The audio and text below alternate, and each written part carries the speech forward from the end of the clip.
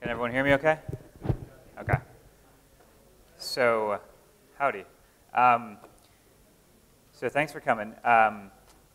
This topic's near and dear to my heart, finding information, because I feel like when I started learning Selenium, it was really hard to find all the good relevant information, given kind of I started out as a beginner and didn't know much, and it wasn't very intuitive how to actually make the path from there to actually becoming functional with the tool. So this is a collection of, this is kind of a two-parter. There's a collection of the information that I think is reasonably relevant, and also just giving you exposure to some things that are out there to give you a flavor, and with my opinion on kind of whether or not I think it's worthwhile. And then kind of a quick section where I'll filter through some of the things to help you discern, given your context, if it's a good fit for you or not. And then after that, I have a short little demo for what I think is probably the most important piece of information that you'll want to take away today. So let's go ahead and dig in. So everything I'm going to talk about has a link. It's just this simple bit.ly link. So it's bit.ly/se-info- and the number. Each item will have a number. You'll see it. So each of these things I'm going to talk about, they're going to have a little heading. So I tried to group these logically for you guys. So in terms of documentation and tips, so we'll start with kind of the obvious place that most people start, which is the Selenium HQ website. It's a little bit dated, but there's still a bunch of good stuff there. You just kind of have to get the hang of it to know how to navigate it and find what you need. And I think it's worth mentioning just because it does have a bunch of examples in different languages, not just one specific language. So it's worth at least looking through. I think that in terms of the official site stuff for Selenium, the wiki is actually really, really good because it has a lot of the documentation that I've used over the years, like language bindings for every language. They're on the Selenium wiki, and they're pretty robust. So it has a lot of just the basics and good intermediate stuff. At least in my experience for the Ruby stuff, I haven't done too much with other language bindings. So Selenium wiki is a good one. And then there's my tip newsletter, Elemental Selenium. Every week I publish a tip, and it ranges from beginner up to advanced topics. Everything having to do with actually writing Selenium code, dealing with proxy servers, coming up with a test strategy, and everything in between. So that's also available. In terms of other things, stepping into blogs, there's the official Selenium blog, and that's kind of where news gets announced. There's not usually much in the way of good tactical information, but when Selenium Conf was announced that it would be here, the big announcement was made here on this blog. Anything to do with Selenium 3, and so it's a good resource just to kind of keep abreast of what's actually happening in the community. Next up, there's a lot of blogs. So I found somebody that actually aggregated all the blogs, or at least I say all in quotes because there's likely plenty more blogs that I don't know about. But this is a good place to start to get a sense of who has what blog, and it's specifically WebDriver blogs. In terms of forums, there's kind of the standard fare of things. There's a LinkedIn forum. I tend to not pay too much attention to the LinkedIn forum, except to go and try and answer questions, but I don't really feel like there's a good sense of community. I feel like there's basically people posting questions and not reading the comments. So I actually get a little frustrated looking on LinkedIn forums, but it's worth knowing about because sometimes there are some good nuggets of information in there. But most stuff I think people probably look towards is Stack Overflow, and Stack Overflow has something like 15,000 tagged open issues or open threads, and I tend to go through there and try to find the ones that are unanswered or only partially answered or answered for one language and try to fill in the blanks. And so I think that's a pretty good resource. Probably of the forums, that's the better of the resources. There's also Quora. I mention it only because I have high hopes for Quora. There's some good questions out there that are not well answered yet. So it's on my list. It's just low on my list. But there are some good stuff out there too. So it's worth at least kind of getting you exposure to it. So back to kind of more mainstream stuff for the Selenium project itself. There's some mailing lists to know about. There's the Selenium users group on Google. That's also kind of noisy, but it's a good place to kind of go and dig for some information too. This is more of like if you can't find it on Stack Overflow, you probably could find it in the user group. And then there's the developer Google group, which is more for actually extending and building out functionality and features and addressing open bugs and that kind of stuff. And then a little bit off the beaten path, there's the Agile Testing Yahoo group.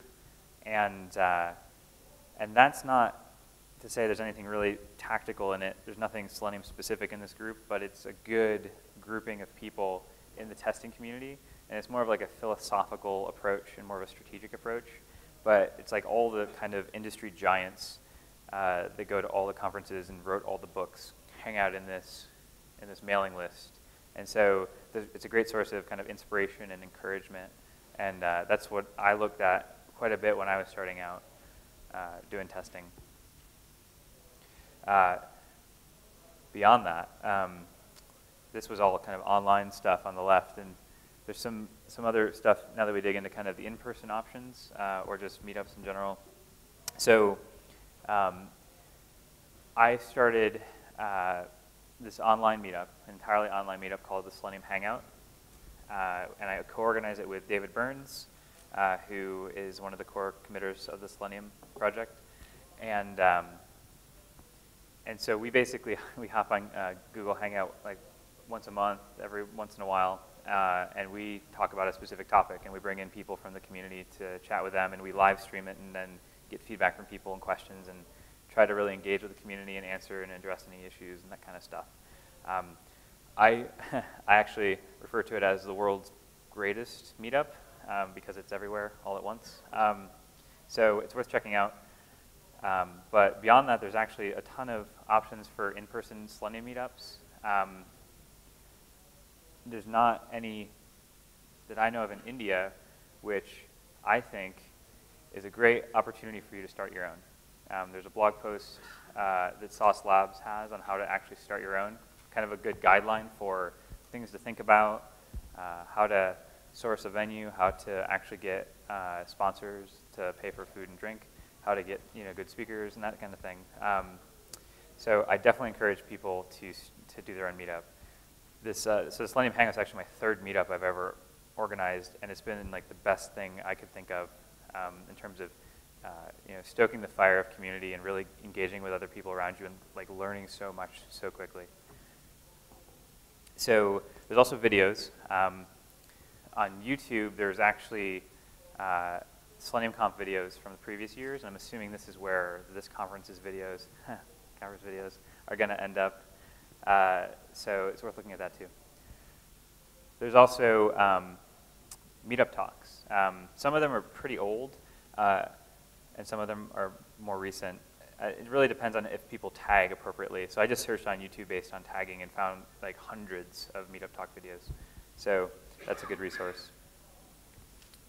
So books. There are actually a good amount of books, and there's ones I don't know about or just learned about that I haven't had a chance to read, so I'm not even going to mention them. But the ones that I do know of, Selenium 2 Testing Tools.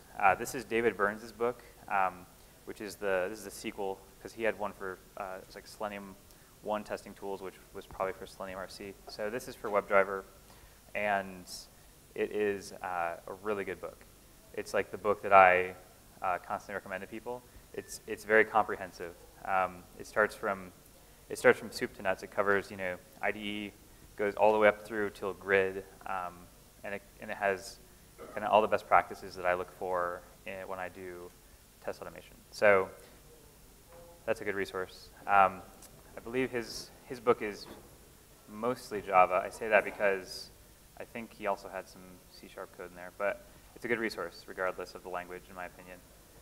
And then there's the Selenium Testing Tools Cookbook, which I haven't finished reading, but from what I've read of it, I think it's a great book. And it has a lot of good, kind of more advanced things to apply to your testing projects. Then I also wrote a book called the Selenium Guidebook. The one complaint David Burns told me when he actually published his book and got people reading it was that his book didn't teach people to program, which that's a tall order to include in a book about Selenium, to also teach someone to program. So you'd have to be crazy to try to accomplish that in a book. And so I did that. So my book also teaches you enough, like the programming concepts you need to know, and as well as a test strategy, and steps through the whole life cycle of building out, starting from one test all the way to a fully scaled, parallelized cloud execution plugged into continuous integration. So that's available as well. And then Selenium Simplified. This is a good resource because it's more than just a book. He actually has several books. Evil Tester, I believe, Alan Richardson. So he actually has Java for testers. He has a book for Selenium RC, but he has this more recently published set of videos, which are very comprehensive. So it's the closest thing I can find that's the equivalent of what my book is, but my book's in Ruby, his is in Java. So I think his video course looks pretty promising. And then for people that aren't knowledgeable about Java, he has Java for testers, which is a good book to kind of get people ramped up. So Selenium Simplified, and I actually think they sponsored lunch yesterday, so thanks for lunch. And there's a new book coming out, which I'm super excited about. So Dima Kovalenko, he did the Selenium Grid talk and the Selenium Grid workshop, so you might have already seen him or met him. But he wrote this book, Selenium Design Patterns and Best Practices, and I was a technical reviewer for the book, and I think it's a tremendous resource for both beginners and more advanced people. There's a lot of really good stuff in there, and his approach is just so spot on. So I think there's the last of this, which is worth telling you about, where I think are the good things, where you'll find kind of the real meat of the information that's out there. And so the Selenium issue tracker is kind of important, right? Like if you ever start writing a test and it should just work how you think it works, and then it doesn't,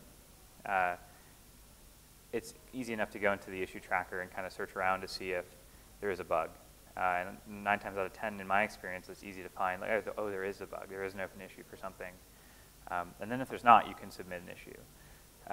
But before you do, I think it's worth reading a blog post from Jim Evans on how to submit an effective issue and what that entails. Because sometimes, most times, I guess it depends, but it could be something specific to your app, something specific to your setup, and this kind of helps distill that down to make sure that you're providing enough information to help the person who would look at the issue debug it and be able to actually effectively fix and help you actually address your issue.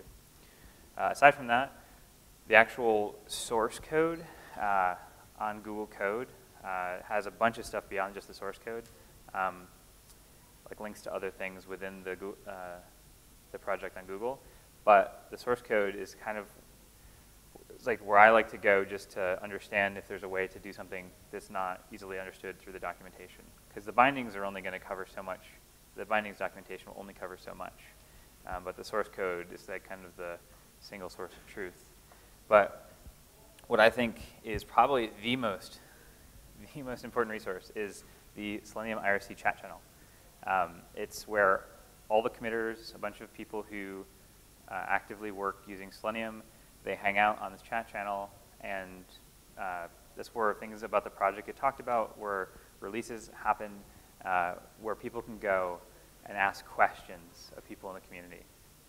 It's like the single best place I can think of. It's like if you have a question and you're frustrated trying to Google for an answer, you don't see something in the issue tracker, you're not sure what to do, you feel overwhelmed, you don't have to, because you can just log into the IRC chat channel and just ask your question.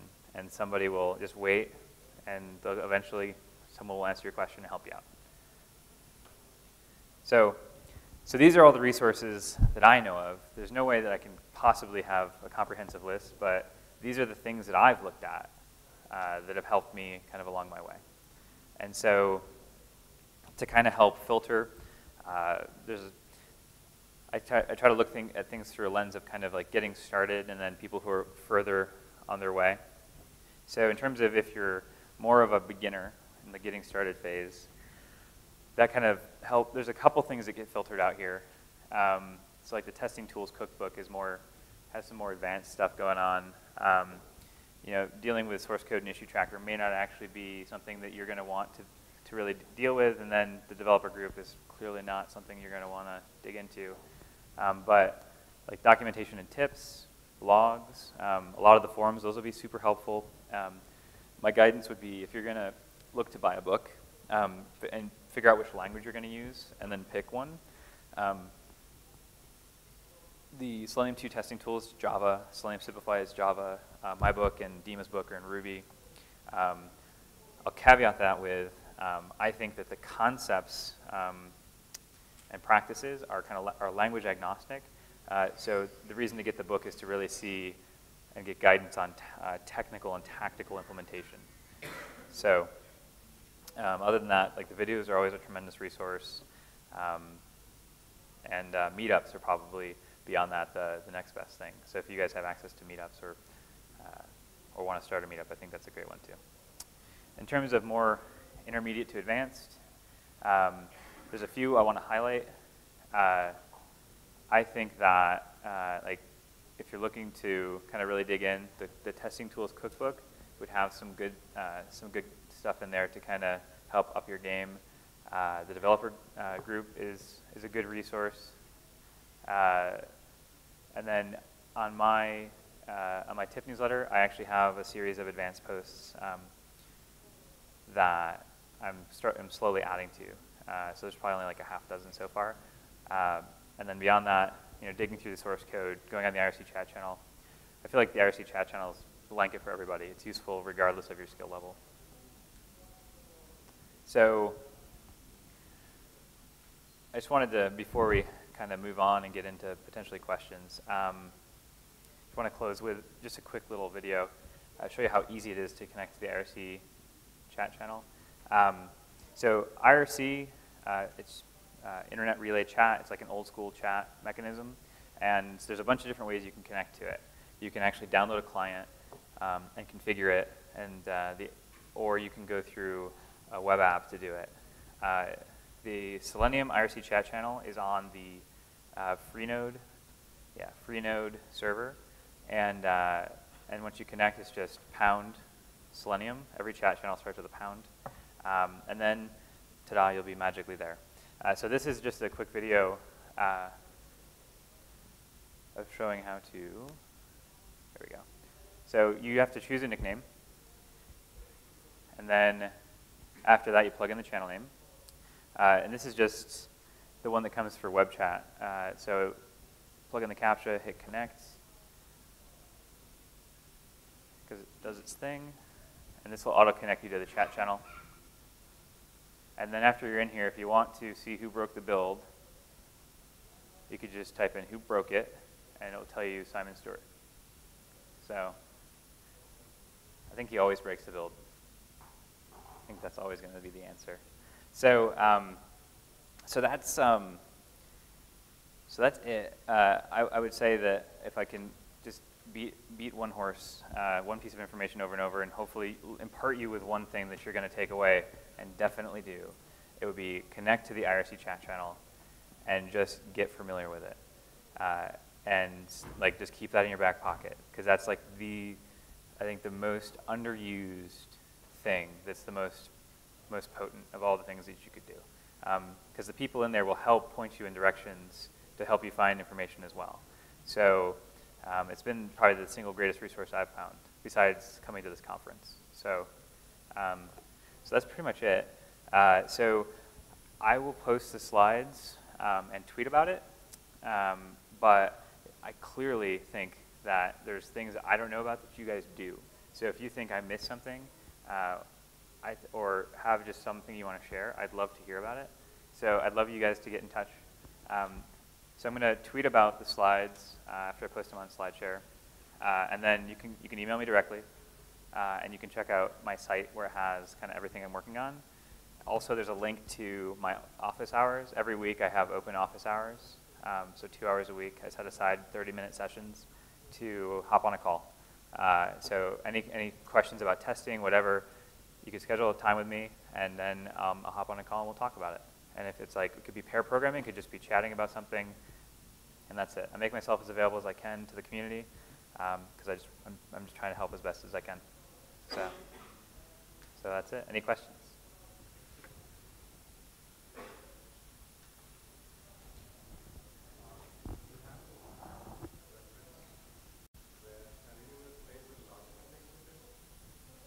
Can you say that one more time?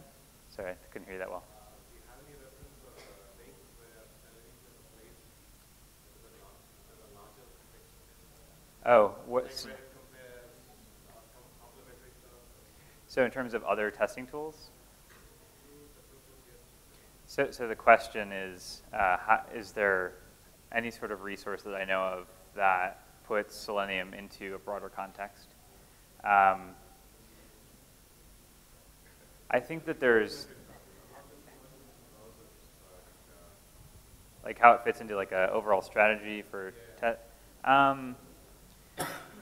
I think that the best way you'll find that is like talks like Naresh's talk earlier today about inverting the testing pyramid. So I don't think there's a lot of good resources about this, but I think it's a big challenge that organizations have. And given that you're a consultant, I think you run into these challenges too. But what normally happens is, yeah, companies want to just automate everything using Selenium potentially, and I think that that's very dangerous. Or they see that it worked for this one case, so let's do it for all cases. But having kind of a good understanding of what Selenium is really good at, and how that's like, when it's done in small doses, it's more effective and it's easier to maintain, and then slowly growing it over time. I haven't found one killer resource that just says that, aside from, I mean, I write about it in my book, and I write about it in my tip newsletter a little bit, talking about testing strategy and focusing on certain things to understand about your business and how these fit. But I don't think anyone's really nailed it yet. So it's just, I have experience to know how it works, but I have no resource to point people to, unfortunately. Question. Yes? Earlier we used to get regular updates on official Selenium blog, but now it's not being updated as often. Like in the last 4 months we got only 2 updates. And it was a very good resource to get feeds of different things. Are you talking about the smattering of Selenium, the blog posts like that Adam Goucher would do? Yeah, it was like every, so your question is like, why are there not regular updates about what's going on in the industry? Yeah, yeah, I think that, well, the Selenium community is just a series of actions by interested parties, and the person who is doing that took a full-time job that's very demanding, and so my impression of the situation is that it's just something that isn't getting done because he was the only one doing it. But I definitely think that there's value in doing it. So it's just a matter of figuring out how to do it and paying attention to it. So I could see it coming back. But for right now, the best thing, the closest equivalent is when we do a Selenium Hangout and we post the recap, the meeting minutes from that, plus the video. So that's like, because we talk about general news when we do those, but we haven't been regular about those either. Just because like with the W3C spec, David Burns is really busy, plus he works at Mozilla, so he's pretty busy, and then with my travel schedule for conferences and whatnot. So, but those are lame excuses. So like I think that there should be more regular updates. So if not the Hangout, then doing something like the smattering, that would be a good thing to bring back. Yeah. Actually, I keep saying now HTML unit driver may be deprecated. That's what I heard. What would be deprecated? HTML unit driver. Oh, HTML unit driver. Okay. So the interesting thing is, how do you code? How do you keep us updated? What might go away over the future? So the question is, how do we keep the community updated with what might be going away and be deprecated and so on? So aside from, I guess the blog would be one place that you'd potentially see that kind of news if it's a big change. Short of that, there's a change logs, and then there's State of the Union that Simon does every year about changes. I'm trying to think of, do you have any other thoughts, Jim? The dev mailing list is where all of those kinds of things get hashed out and discussed. Yeah. So the developers On the Google group. That would be the best place to find that information. Yeah, as opposed to being surprised when you download the latest and you're like, what happened? Okay, yeah. Did I answer your question? Okay, great. Any other questions? You said you were going to ask a question. the Hangout and stuff like meetups.com, or is it just like how do you register to the Hangout and what's the user limit? So the Hangouts, there's no registration. Twitter account to follow, and we publish the link there, and then you just hop on a YouTube live channel and just watch it, and then you submit like feedback and chat with us. We're thinking about different formats potentially too, but that's the best place to go. And then if people have questions, we have an email address and stuff like that. So, but it's really lightweight. So, what time is it right now? No, what time is the Hangouts usually? I'm never going to. So the times that we typically do, we try to, first off, it has to both work for us, clearly, but we try to schedule it where it's reasonable for probably not Australia. So, sorry. So we do it at 4 in the morning our time, so no, I'm just kidding, and we don't usually. So we've done it typically where it works for like West Coast, so like San Francisco all the way through to the UK. So it's like cover at least that wide of a swath. And then we've toyed with trying to do later hours that could at least accommodate 12-hour time differences. So we're still toying around with it, and every time we just try something new, and we try to gauge feedback. So, but the video gets posted after, so it's always available, and we always do the meeting minutes. And so if you go on the Selenium HQ blog, you can see all the blog posts from the last 5 Hangouts that we've had, and then that's just, yeah, so it's always there. So if you miss it, you get a recap. Yeah. What is the Twitter account that it's announced on? So the Twitter account for it is at Selenium Hangout. Yeah, and so the link, once I post these slides, you'll see it, but there's a blog post that describes kind of the whole format and the links to the Twitter handle and all that, so, yep. Okay, I guess one more question? Or no more questions? Cool, all right, well, thanks, everybody.